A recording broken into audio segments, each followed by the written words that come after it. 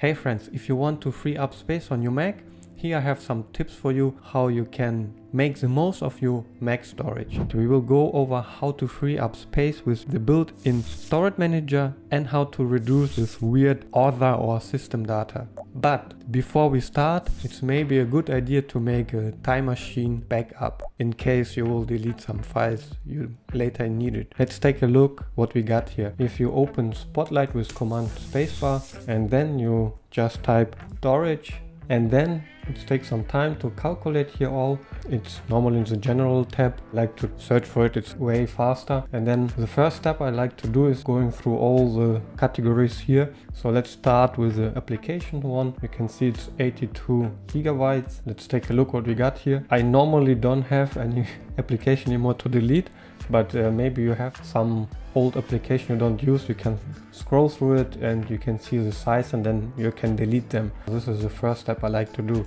The second step, what I like to do as well, is go to documents and you can do the same. Then you can see all the files here. I have a lot of Final Cut Pro files here.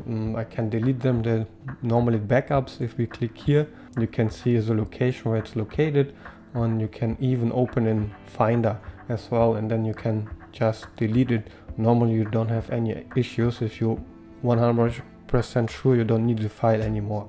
Let's go back here. And another thing, if you don't use any music stuff, you can delete this one as well.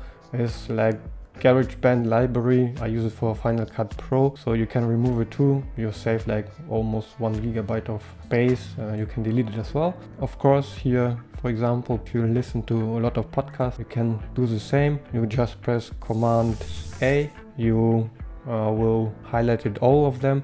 And this is like episodes you download, but you don't need them anymore on your PC. They're still on all your devices that you heard them, but you don't need them here anymore. It's waste of space, I would say. So you just delete all, and then we'll free some space up. You can see it's almost disappeared. Next step, maybe a lot of you guys wondering what exactly this data is, system data, or before it's called others.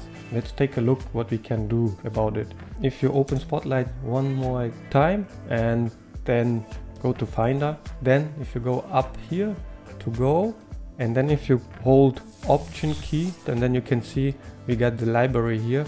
You will click on it, and now what I like to do as well is go as column view, that you can see where exactly we are located here. This is this path here, and then I look for cache. So if you click on here, and then we can go back to the list view. This is basically all this data. You can see like all the data take a lot of space. Common space bandits, I call them. It's almost like the browsers like Arc, Brave and Google Chrome and so on, and also Adobe stuff. I don't use Adobe stuff, so let's go ahead, sort on the size, and here you cannot see the size. So you can go here, right click and get info, and then you have this window. You can see it's 500 megabytes. I cleaned it 2 days before, so before it's for like 2 or 3 gigabytes. It's a lot of stuff, really big files here. So if you have Adobe, it's like crazy. It can be up to 10 gigabytes something. We saved our data in Time Machine. What I like to do, you just delete this folder completely. So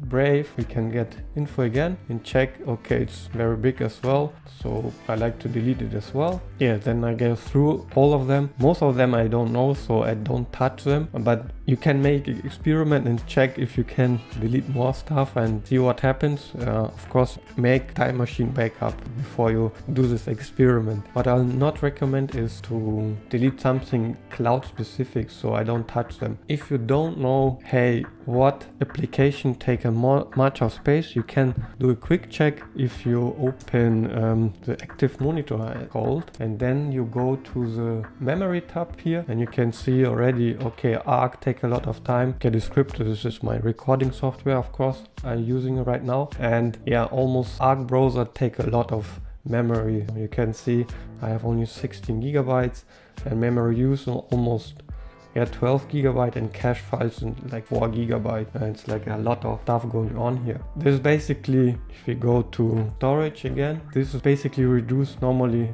Let's calculate it because this is not accurate. In my examples here, I did it 2 days before, how I told you. In your examples, maybe like more gigabyte. Here you can see we almost win some 1 or 2 gigabytes of space here. But if you have folder that 10 gigabytes or maybe 12, it's like a lot, then you'll see a lot of reduction here. And another tip as well, this is optional, it's really up to your personal preference, is if you don't use the Photos app, you can turn off Photos app and then delete on this Mac. But be careful, read it carefully, and then you can click delete only on this Mac. It will delete the photos, but it still be in your iCloud. So I did it on my Mac to free some space, because I have almost not too much space already here. Alright, and this is basically it. I just did it a couple days ago, so I was thinking, okay, let's do a video about it, because it's like, very useful maybe for you as well.